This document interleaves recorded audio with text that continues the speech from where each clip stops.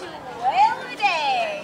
Hello, and thanks for joining us today on a very special Around the Peninsula. I'm Maria Serrao. And I'm Liz Brown Swanson, and we are here at the annual Whale of a Day celebration in the city of Rancho, Palos Verdes. That's right, we are here at the Point Vicente Interpretive Center, and every year they've got a big party, of course, celebrating the whales. It is. It's to celebrate the wonderful whale migration. Of course, doing this in April now, Maria. The whales are heading north to go back home.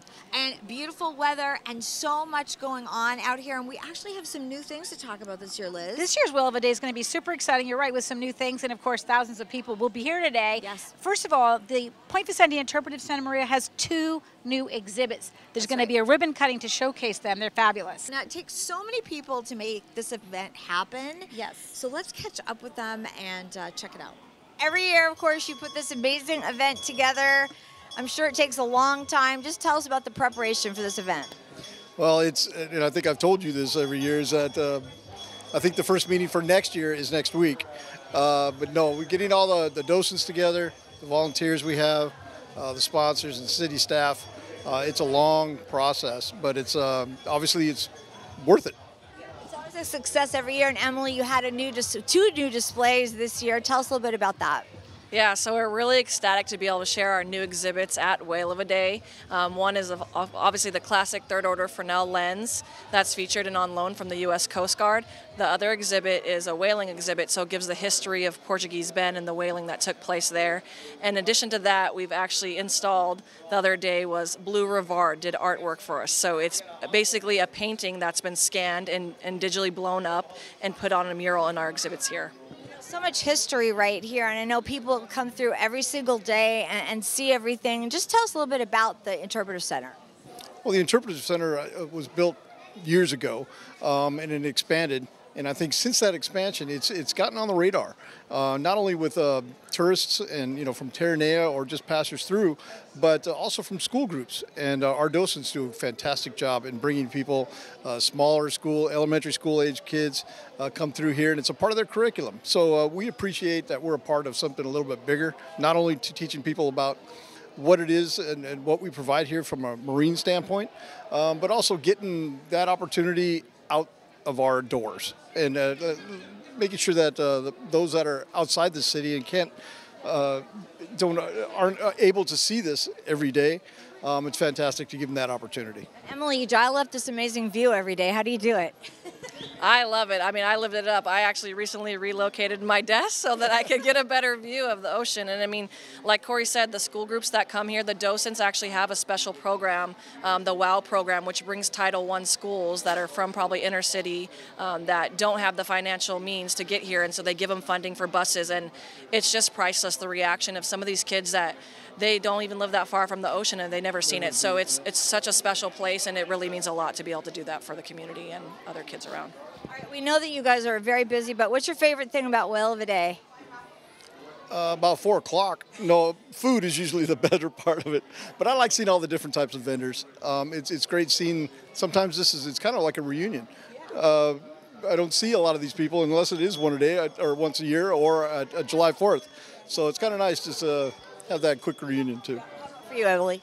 I'd say just bringing the community together. It's also really nice for the staff because normally we're kind of all working at our respective park sites, and so it's really a full force effort. I got to give credit to Mona and Lisa. They put this whole thing on. They are the working force behind it, but obviously the rest of the staff, we're here to just assist and do what they need to make this really a wonderful day for everyone. Mona, this event is really a labor of love, but you guys have it down. Just tell us a little bit about the Whale of a Day process. So there's a lot that goes into it, and we invite close to 40 to 45 organizations from throughout the community. Our Los Serranos, of course, do an amazing bang-up job. And it's all about kids, really, and educating about the whales. So really, it doesn't seem like work. It's a real pleasure to put on this event. You know, there's so many people that want to come every year. You've got new food vendors, and how do you keep it fresh? So that's the thing. We always have a goal of adding a minimum of like 1 new thing every year. Sometimes we get rid of the old, sometimes we keep them and we bring in new. So that's just a kind of an internal goal that we'd like to try to keep. And then of course you were mentioning the kids. There's kids everywhere having fun in the bounce house, eating, you name it, they're doing it. So I don't know if you've ventured over to the whale races. We have a new upgraded whale race here, so that's a big hit this year, especially in this heat. They're having a blast over there. Mona, lastly, what is your favorite thing about Whale of a Day? So you know that I absolutely love the fact that everybody here at this event is here because they love whales, they love the ocean, and that just permeates everything, and it just makes it such a great day. Ladies, it is an honor to have both of you right here to talk a little bit about Los Serranos, the great work that you do, because you co-sponsored this event today, and just the great work that the docents do and that Los Serranos does. Tell us a little bit about it. Well, we teach. We learn, we teach, we raise funds, we educate the public, we bring students from all over the area, many of whom don't get to come and see the ocean and come to a place like this. And we bring them in by the busloads and give them tours. So that's the crux of our work. Basically, Joanna, how has it changed over the years? Well, the people have changed, of course. I'm not sure there's anybody left from 1984, but we started off as a very enthusiastic group of 25 and went from there on. And the second year, we started Whale of a Day, and here we are on the 34th, 35th Whale of a Day, and it's grown amazingly. We have a lot of new programs, of course, and a lot more docents than we did. But it's an organization that has given back to the community, and I love the people who I work with. That's why I'm still here after all these years. Big thank you to so many volunteers, Maria, that make this happen. You know what? And that group, Los Serranos de Point Vicente, who co-sponsors this with the city of Rancho, Palos, Verdes, they're so knowledgeable, and they're out here every day giving tours. They're just amazing. Right, they're right here at the Interpretive Center every day, these docents. In fact, they're all gearing up for the big ribbon cutting to celebrate the 2 new exhibits that are right here. Those exhibits are really cool. First one is about whaling and the history of whaling on the peninsula. Yes. And the second one is about the fact that we now have the Fresnel lens that was at the Point Vicente Lighthouse for 93 years. It's amazing, actually, to see that up close. Yes, Coast Guard donated it to the Interpretive Center. It is on display. It's phenomenal to see, and they're having a ribbon cutting right now to showcase these 2 new exhibits. So should we check it out? Let's check it out. Are we ready? Are we ready? Eric, everybody get your hands in. Everyone, ready? 1, 2, 3. Yeah! Are we officially open now? Officially open. Great job.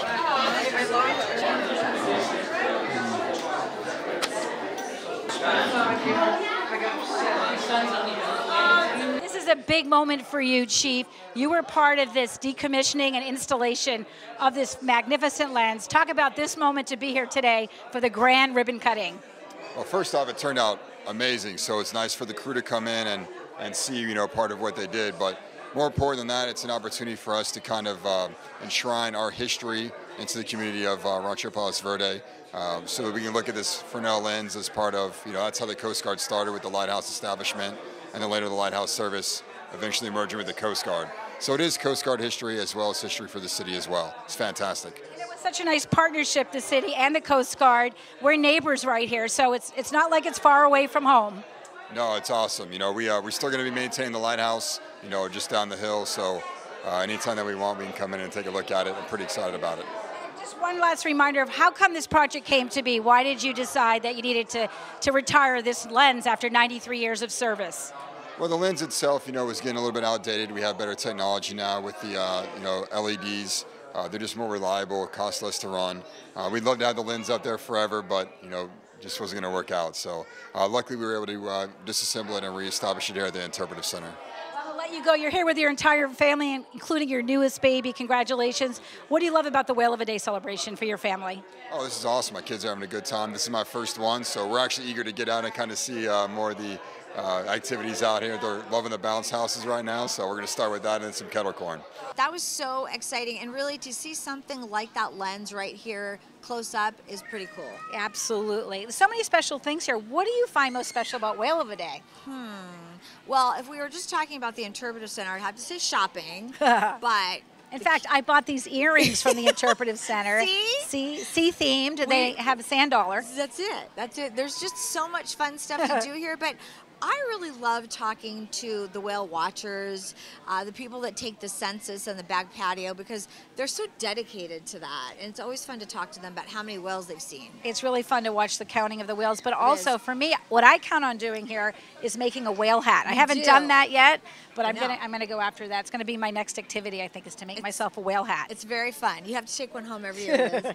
Now, there's so many local leaders that come out also to enjoy Whale of a Day, so let's find out what their favorite thing about Whale of a Day is, Liz. Let's do it. It's always an honor to be with the mayor of Rancho, Palos, Verdes, Mayor Jerry DeHovic.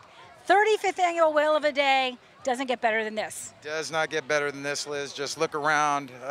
You know, if this isn't paradise, I don't know what is. And special thanks to the staff. We asked them to call in order for a spectacular day, and they did not disappoint. Well, we're glad you're taking time out to talk with us, and I know when you're not doing this, hopefully you can ring that bell when we spot a whale. You know, when we were doing our formal presentation, I heard someone yell whale, and I didn't hear the bell, but I think they did have a spotting this morning, so hopefully that continues.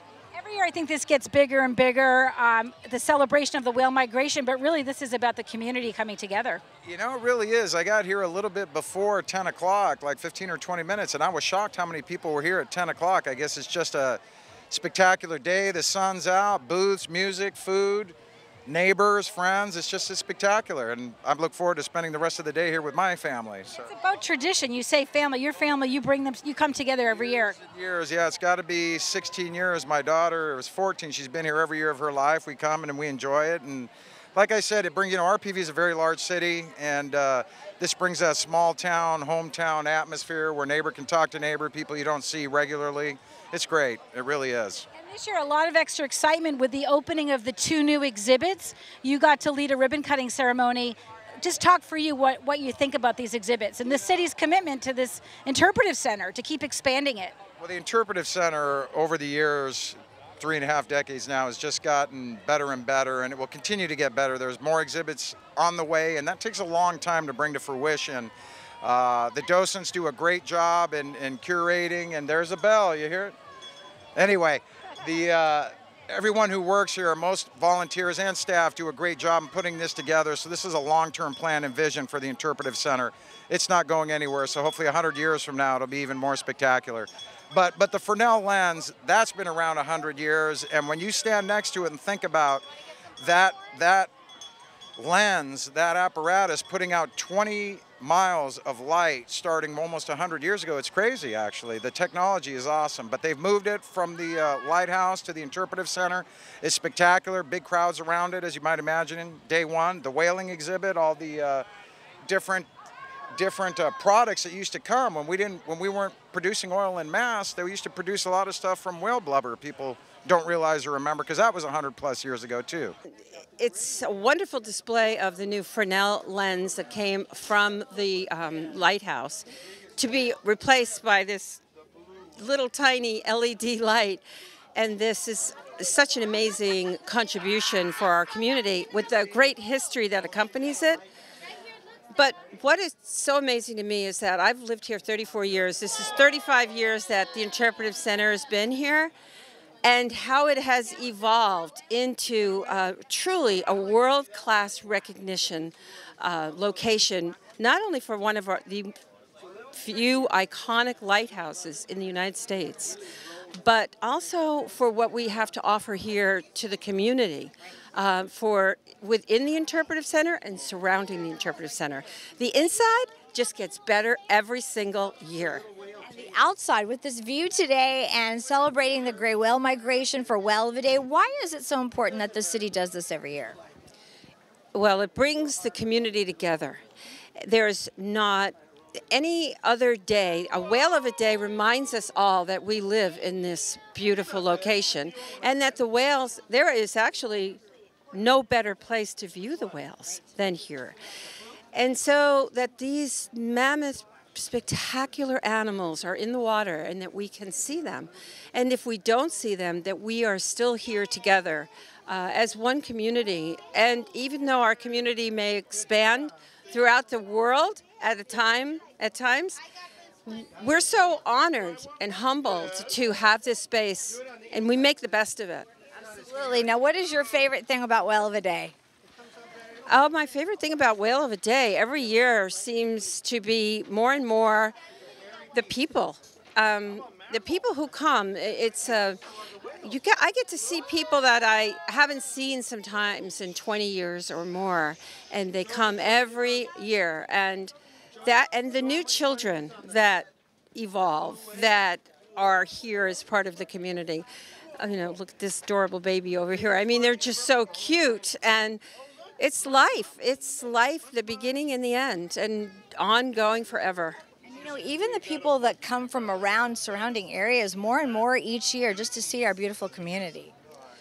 It is, and it gets more beautiful every day. I'm really honored to be on this council on and off for so long, but I have to say that we've gotten to the point where beautification is also a big deal with us, and we're beautifying the medians of not just Hawthorne Boulevard, but throughout. So we're becoming more contiguous as a whole peninsula, and it just really shows how it stands out.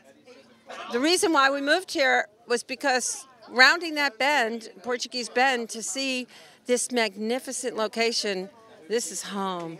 So it's beautiful. So exciting always to be here at Whale of a Day. What are you looking forward to today? Oh, just looking forward to the fun. Listen, my wife and I, when we moved here 8 years ago, we just really wanted to be part of a community where everybody comes out, spends time together, cares about each other, help each other out, and that's what this is. And Whale of a Day to me is just sort of epitomizes that reality here that we have in the community, that come out, enjoy, celebrate. Hopefully we get to see some whales. Obviously I have a lot to celebrate with the new lens and our new exhibits. So if you aren't out here today and you see this broadcast, please come out at some point to see. It is really quite remarkable. This started back in '83 with a concept while I was still on the council back then. And it is continually growing and putting more and more in terms of the kinds of displays. Its concept was to include not only to celebrate the ocean and its environment, but the land. I'm looking forward to someday having an expansion on perhaps even a separate facility to do more justice to the land, because there just isn't enough room here to do the land, and yet the ocean is so important to the city. This is a marvelous thing. It's growing constantly with new displays, and I look forward to it continuing that legacy for years to come. And that light that's in there, the lens, is so amazing to see it up close. Of course, it was in the Lighthouse for many, many years, and now everybody gets to enjoy that. Well, that lens, it's called Fresnel, and it was designed by a Frenchman whose name was Fresnel. And he had the concept of taking a huge lens that would be very thick and cutting it in strips and adjusting it so that essentially you had something light and yet it would focus. It was the laser of its day, because it took a very small lamp, an oil lamp basically, and it was able to concentrate that, and you saw it. It goes out over 20 miles. Isn't that amazing? This one goes even further because it's on the third level rather than the first. So you take a look at that, and you got to be amazed at the forethought and technology that went into that. Amazing. And there's so much rich history, like you were saying, about the land, the area, the sea, everything to do with Rancho Palos Verdes. Now, what is one of your favorite things to do at Whale of a Day, Ken? My favorite thing, actually, to be here and not only look at the displays, but to just sit out here in the amphitheater and enjoy the ocean, watch the whales when they come by. I mean, it lifts the spirit, really, it does. It's always great to be with our city manager of RPV, Doug Wilmore. This is your 5th Whale of a Day. Yes, it is. And I don't think we've had more beautiful weather than we've ever had today. It's just really gorgeous. The city now celebrating 35 Whale of a Days. For you, why is this so important for us to put this on for the community? Well, it's an amazing event to bring people together in the community, and that's really what it's all about, is neighbors being able to be neighbors and to have events like this that are free, that they can bring families to. And I kind of joked before, I was back in a hallway here and there was a traffic jam between strollers and things like that, but that's what it's all about. It's a great family event for all ages, and so we really love it. Big turnout from the community as always, but now with these 2 new exhibits at the Interpretive Center, your thoughts? The city's obviously been dedicated to keeping this resource here, a very valuable resource. Yeah, we're really grateful to the U.S. Coast Guard and our partnership with them, and this is a permanent home for the Fresnel lens, which, you know, lived in that lighthouse for over 100 years, and so we're grateful for our citizens and visitors can learn from this exhibit. It's really interesting, really well done.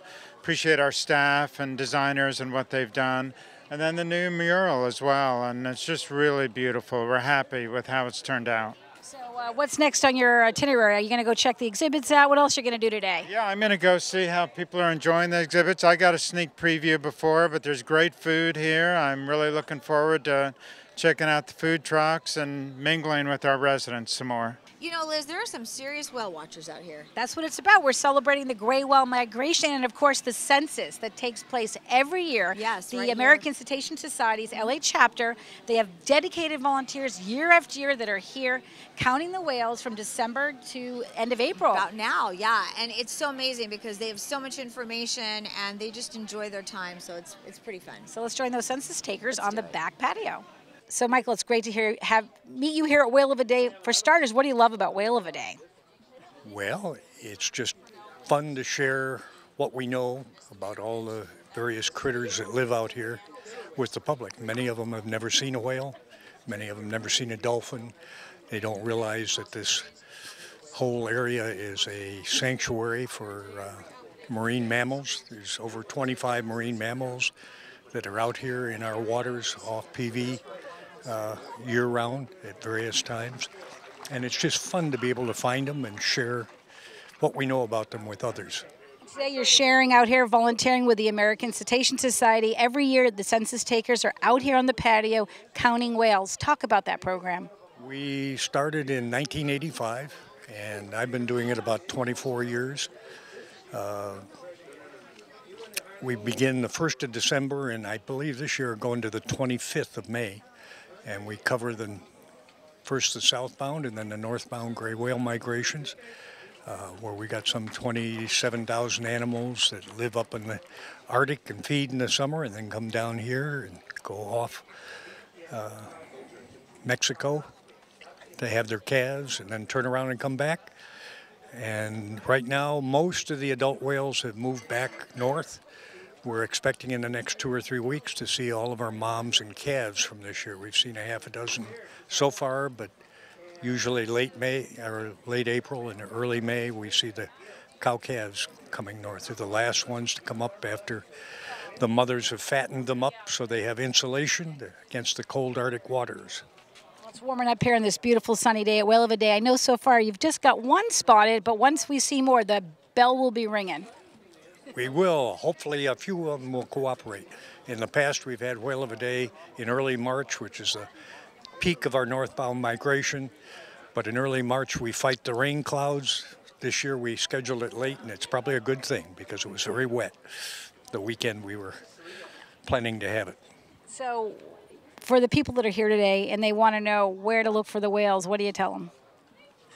Just out in the water. If they're anywhere, you can see it best with the naked eye. But most of our marine mammals spend 99% of their life underwater, so you have to stare for a long time, and you'll see a typical animal blow 3 or 4 times and then go down and disappear for 5 to 10 minutes. If he's feeding, we see him. If not, he's just moving through, and we have him in sight usually 40 minutes or so, and then wave goodbye to him. We are having too much fun, so much to do, beautiful weather. What more can we ask for? Some food, some fun. Let's go check it all out. Please answer, little darling, tell me where you can be. And it's been so long, dear, since I've seen you, but your love still lingers on. Don't forget me. Now with the Atkins family, tell me about the fun you've had at Whale of a Day. I like most was all the games, and yeah. And what about you, Mom? You said you learned a lot of fun facts today. I did. I learned a lot of fun facts about how to keep the ocean clean, and the Lighthouse, they took the lens out and put it in the museum here, so that was really neat to see. Olivia, did you make a hat? It's a whale. It's a whale hat. Please answer, little darling, tell me.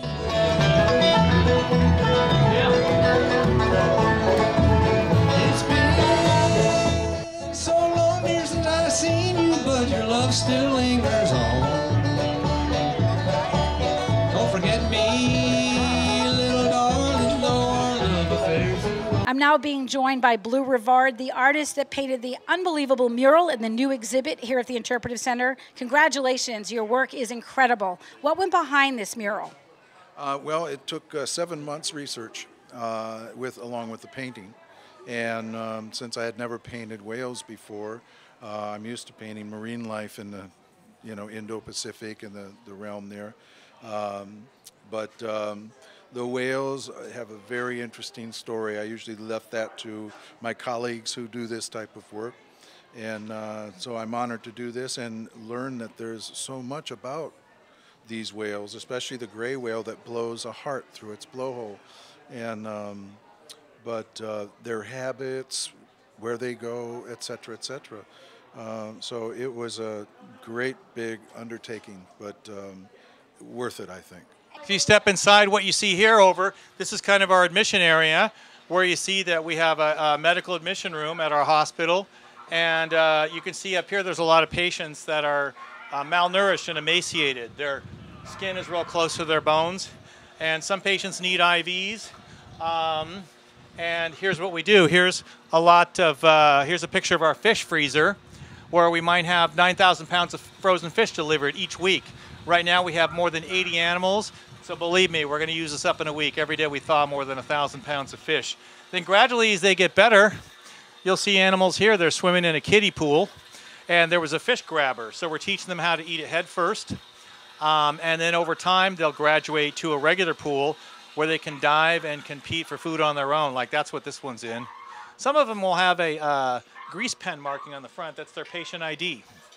Right, and others will get a numbering system shaved into their fur. But as you can see, they're very playful from the picture up here. They're very social animals. They like to lay together, to stay cool, to stay warm, to sleep. Please answer, little darling, tell me where you can be. We love Wednesday! But she is the heart and soul of where we go.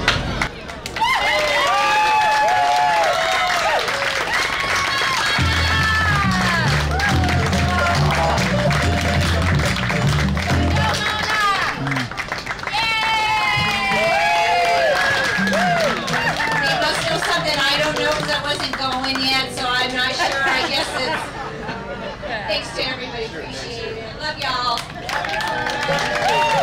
Well, Liz, that was a full action-packed day, that's for sure. It seems like it gets bigger and better every year. I think it does, that's for sure. And thank you all so much for joining us on the show today. And we'll see you next year. I'm Maria Serrao. I'm Liz Brown Swanson. Thanks for having a whale of a time with us right here on RPV TV. Please answer, little darling, tell me where you can be. And it's been so long years since I've seen you, but your love still lingers on. Don't forget me,